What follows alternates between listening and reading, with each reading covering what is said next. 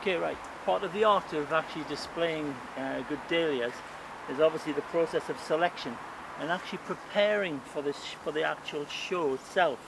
And you can prepare actually in advance by maybe a week to 10 days. You can pick a dahlia like this one here, and you can see it's got two side buds on there, and you've got a main bud.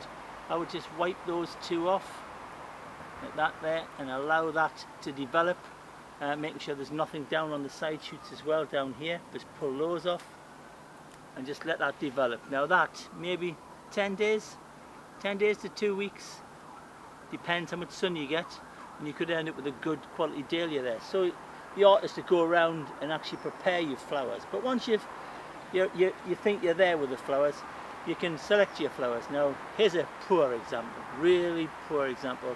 You can see the heart's opened here, it's exposed, the bees in there, it's beginning to wither, it's useless. You may as well just put that one straight in the bin, okay? And then of course you've got one like this, which looks on the face of it really good, but of course I haven't prepared this properly, and I've got another one here. Breaks my heart to do this, but that's your only alternative. You've got to get rid of that. And then of course give yourself a decent amount of stem and then turn it upside down.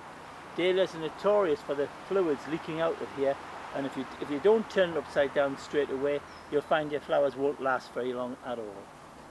So the art now is to find, if it's an exhibition of 3 flowers, to find 3 like that. Now at this time of year my dahlias aren't exactly all out yet. That might be quite difficult, but we'll have a go and we'll see what we can come up with. There's number 2, but again it's got a side shoot because I didn't prepare this. Just get rid of it. As I say, it breaks your heart doing it, but it's gone. And then you go around just looking for other ones. Yes, 3 good flowers I've got actually there. I'm quite surprised. I'm very surprised at that. But let's get these into water straight away. And you really plan ahead. I have a bucket here with the lid jammed in the centre here. And the idea behind that was an insect, by the way. I can't bring myself letting things drown for no reason. I'll just separate the flowers out from each other so that they're not actually rubbing against each other when I walk along. I think we'll put that one on that side. So where we've got 3 pretty decent dahlias. I'll get you one which perhaps looks decent, but it will show you perhaps what is not good. Now here's a flower which is developing, and I won't take the side shoot off this one because this one's past its best. If you look at it, it looks pretty good, doesn't it? Looks a good flower, that nice size, and you had 3 that size and in perfect condition, you'd be in with a good chance. However, turn it over and look at the back, and you can see all of these petals here. They're on their way out. They've had it. And by the way, you can sometimes get away with this if you've got a flower like that, and there's one that's got one little petal that's got little holes in it, and just spoiled look. Sometimes you can get away with just pulling it out and just scraping back so you hide it. However, if you do too many of those, you'll find that the whole flower will eventually fall apart, and a good judge can see you've done that anyway. So that one would be on the reject because you can see it's on its way out. So, goodbye flower.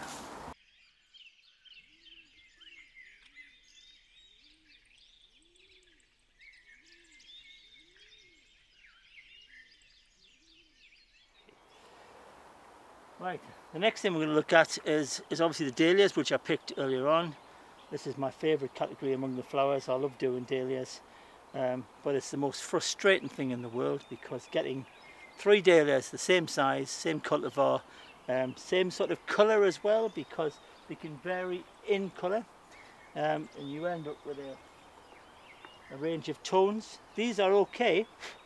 They're not brilliant, they're not perfect, but they'll do the job. So I always look for what I consider to be my best flower and make sure it goes at the back end. I'll just place that one down gently first. Put that one at the back. Turn it around. Now the stem on this is not particularly brilliant. There we go, not too bad. And then we've got another one here. Now I like to to have a couple of leaves and things on these things, but sometimes you have to take the leaves off just to make it look the business. I may end up taking this one off, I think I will. Just strip that leaf off. You always need to be careful with dahlias. They will not last very, very long at all once you've actually picked them. So keep them as fresh as you possibly can, and make sure again that when you put it in there that you do not the flowers to touch each other. You really don't want them touching. And again, do we want that leaf across there? The leaf's alright, it's not badly damaged, so we'll just put that in there and make sure they're not touching.